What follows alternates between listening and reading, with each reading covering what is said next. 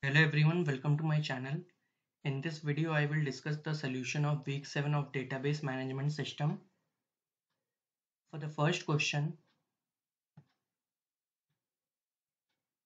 the answer is option C. For the second question, the answer is option D. For the third question, the answer is option C. For the fourth question, the answer is option D. For the fifth question, the answer is option D. For the sixth question, the answer is option C. For the seventh question, we have been given 4 transactions with the following timestamp and we have to find the correct statement in respect of wait tie deadlock prevention scheme.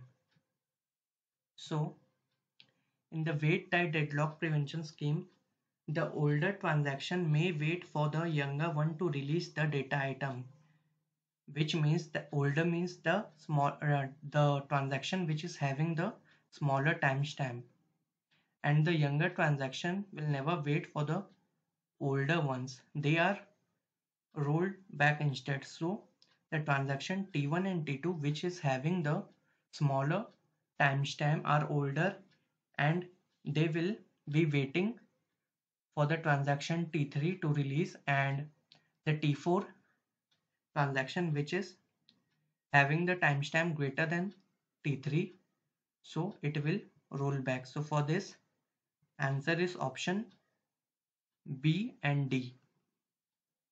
For the question 8, we have been given two transactions with the exclusive lock on A, and we have to find out which of the statements is correct. So the T1 will unlock the exclusive mode lock before the commit, and it will unlock the exclusive mode after commit. So it will follow the strict two-phase locking protocol but not rigorous two-phase locking protocol. Similarly, T2 will unlock the share mode lock before the commit and will unlock the exclusive mode after the commit. That's why it will also follow the two-phase locking protocol and not the rigorous phase locking protocol. So for this, answer is option A. For the ninth question, we have been given two schedules S1 and S2 and we have to identify which of the following schedule will suffer from deadlock.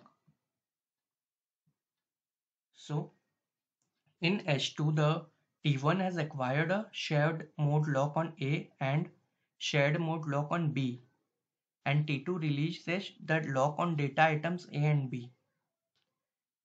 Then T2 wants to acquire the exclusive mode lock on A and exclusive mode lock on B granted to T2, and no deadlock occurs in S2, but in S1 deadlock will occur and the reason is specified here.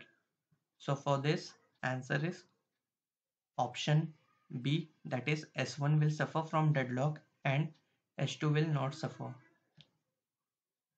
And for the 10th question, the following schedule S1 and S2 are given and we have to find which of the following statements are true for the above schedules S1 and S2.